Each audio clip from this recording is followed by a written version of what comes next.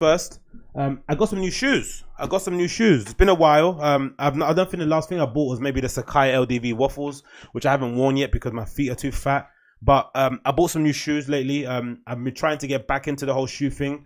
I think, what did I hear? I listened to this podcast, right? Let me quickly tell you why I want to go back into listening to wearing shoes. It's probably a weird point, but hope you guys kind of get where I'm coming from. Let's see if I can make this make sense. So as you guys are aware, I've been a sneakerhead, or I've been someone that's been interested in trainers for a long time. You know, most of my adult life. I kind of got introduced to it via Crooked Tongues. That was my kind of first introduction. That forum was kind of the birthplace for my passion for sneakers. Interested in it. You know, I did the whole thing about collecting shoes. I had over 150 shoes at one time. At that, especially during that era when I was collecting shoes, that was the era when Nike SB really started to come into its own. So we got, you know, the Tiffany Dunks, the What the Dunks, and all these other things came out during that era. Loads of cool Air Force Ones. Clot Air Force Ones were still a big thing at the time. Obviously, Hiroshi is still, you know, somebody I look up to. Aaron Bondaroff with the New York thing and other projects he did. Going to the Hideout and buying Supreme, Double Taps and all that stuff. And then obviously the Busy Workshop in London as well. That was a big deal. Q culture was massive. I met loads of friends who have kind of really dear to me now, even to this point. So it was a really seminal moment in my life. It kind of introduced me to this whole entire world and kind of opened its doors to me. So I kind of came into it through sneakers, then started skateboarding, then discovered streetwear. So it's kind of a backwards way. I think some people come into it maybe through skateboarding, then they find all the clothing and shoes, or some people come into it through streetwear and then go that way. But I started from sneakers and then kind of worked my way up. But luckily I didn't end up being like a Nike Talk guy.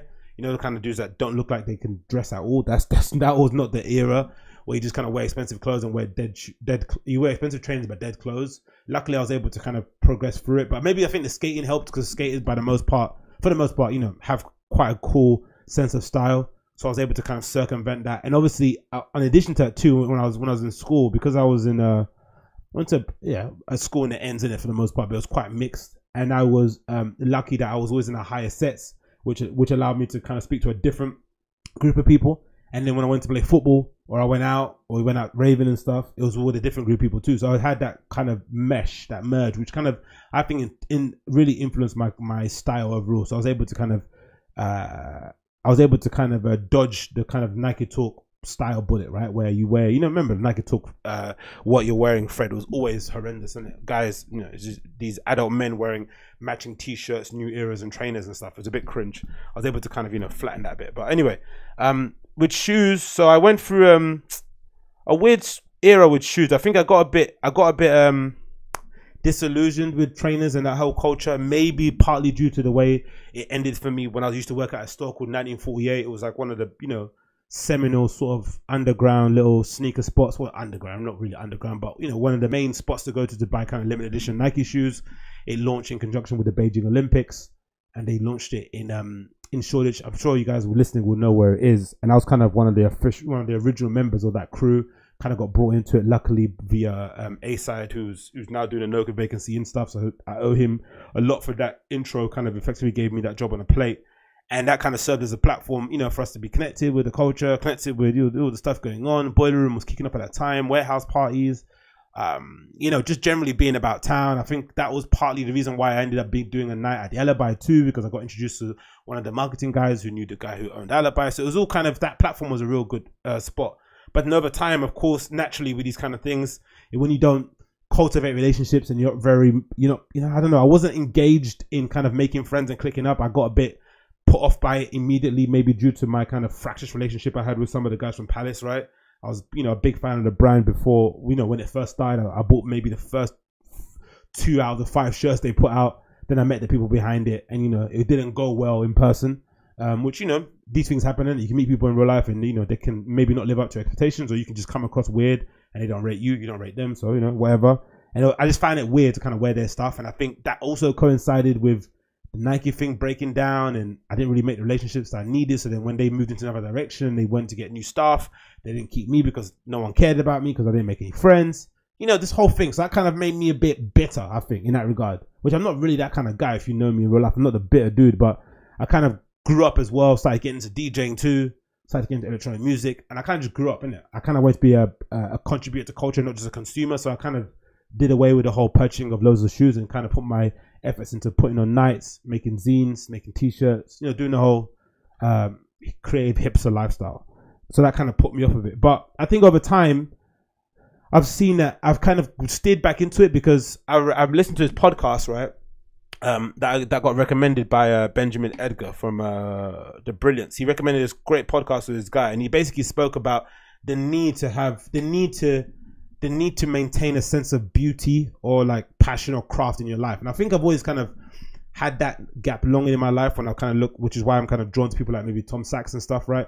We have this practice in the studio where they essentially are able to make these dream projects, these kind of you know, self-absorbed projects that probably don't have any other purpose outside of the fact that he just wanted to make it. This ability to make something with your hands as well, take something from idea to actual final product. There isn't, you know, you don't really see Tom Sachs so sharing, you know, PSD files of line sheets of ideas he has. There's always physical items that are made with his hands or made with machines and stuff, and I always find that really cool. And I guess that's something I've kind of missed in my life, because especially with most of my stuff being on screen, whether it's come podcasting or DJing and stuff, it's all digital, there's nothing really tangible. It's quite hard to kind of have that. So I think I'm kind of steering back into collecting shoes in a very purposeful, meaningful way, like stuff that I actually like and wear. I'm the fan of wearing trainers and not really, you know, hiding them and putting them in perfect glasses. So I'm back into this trainer thing merely just because I want to have beauty back in my life again. And I think this podcast here spoke about it. Let me see if I can find it. Yeah, this podcast, right? And it's a podcast by this guy called, let me see if I can get up on the screen. Benjamin Edgar for recommending it. I'm going to get up on your screen. So it's this podcast here. It's from a Hey Man podcast. And it's with this guest called, what's his name? David Coggins, right? Our guest this week is David. So I'm going to read quickly the synopsis of the podcast. There is an art to loving something, right? That's the kind of byline from it, which is quite what going back into trainers. And it says, our guest this week is David Goggins. David is the editor of the new website, The Contender, and an author of the NY Times bestseller, Men in Style and Men in Manners. His work on travel, style, and design has appeared in numerous publications. He's currently working on a new book about fly fishing. He lives in New York. David makes a compelling case for why dressing well is about the people around you instead of about yourself. And we spend a long time going into what it means to care about things and be obsessive and take things seriously. Our advice seeker this week needs some help with pleasure and how to truly enjoy oneself, right? So it's a really cool idea and something I've kind of been contending with myself, like this idea of having beauty and collecting things with purpose. And all the stuff that I used to collect back in the day, streetwear stuff and malarkey, was something I was always passionate about, but I kind of lost it, you know, due to kind of getting involved with all the nonsense industry stuff and getting a bit jaded. But now I'm in the point where I feel like I'm contributing to culture enough through the DJing and stuff that I do, and then I want to add to it a little bit more by, you know, going back to making zines, writing on my blog more often. I'm going to eventually set up another Instagram for all the kind of nightlife activities I kind of get up to, interviewing artists, showcasing new things, just being a part of culture. That's what I'm going to start doing more often.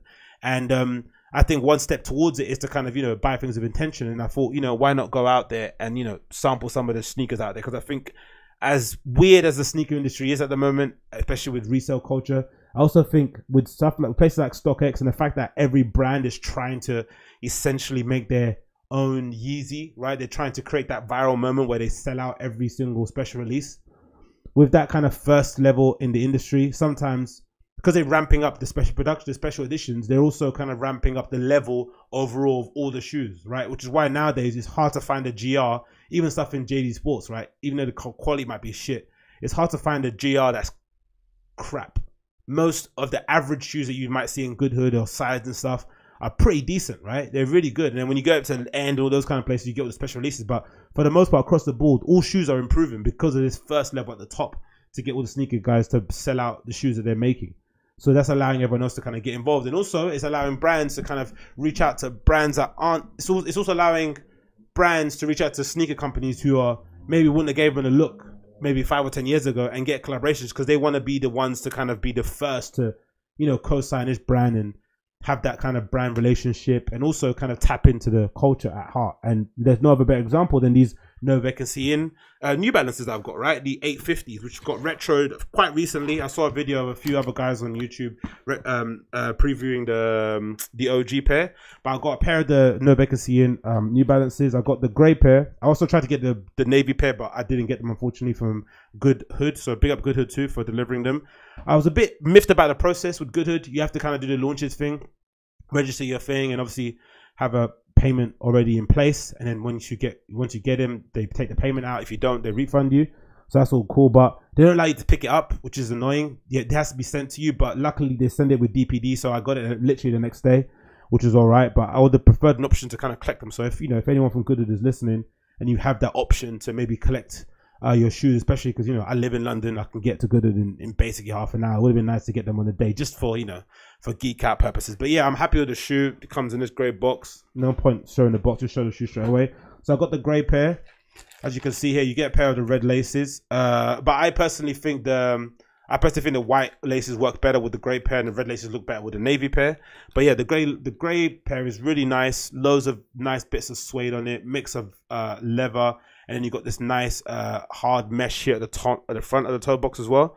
I like the fact that on the side of the unit, which makes the 850 special out of the New Balance, I think it's one of the only ones, or there's only maybe 3 or 4 models that don't have the actual N on the side emblem. It's actually moved there to the back of the heel. I think it might have been the first shoe that actually had this happen to. Oh yeah, I'm pretty sure it had. I'm pretty sure I've watched a review where the guy said it. And then the only thing that says no vacancy on it is actually on the tongue. I thought they'd have more on there, and they've also got it on the insole, but I had to take it out because my feet don't fit without the insole, which is the annoying thing, because I'm a UK 10, but if I get out 10.5, it's too big, so I have to get a 10 and then take out the insole.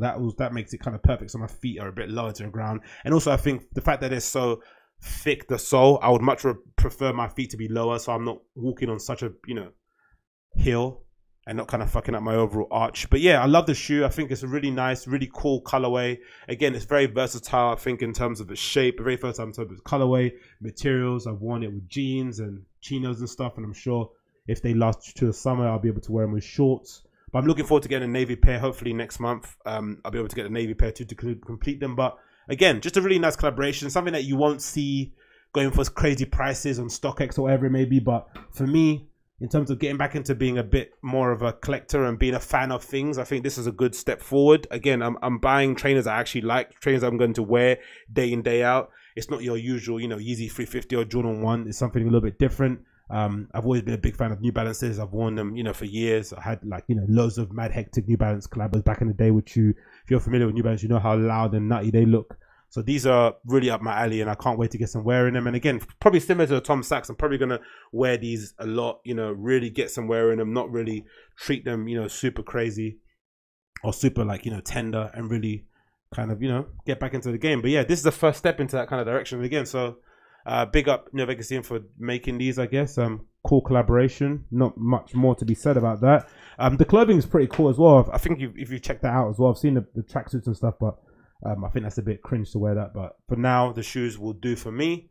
Cool collaboration, really cool process to order from Good Hood, and yeah, by and large, all good. So I'm back in the sneaker game.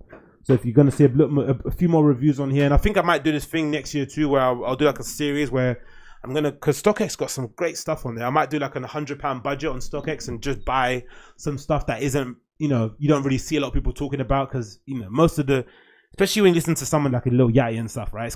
It's a bit depressing, isn't it? Because essentially, he lucked out because, he became a successful rapper and he's insanely wealthy now. So he just went out and just bought all the hype shoes. He essentially bought everything. I think he mentioned it in his interview with those guys from Full Size Run, right?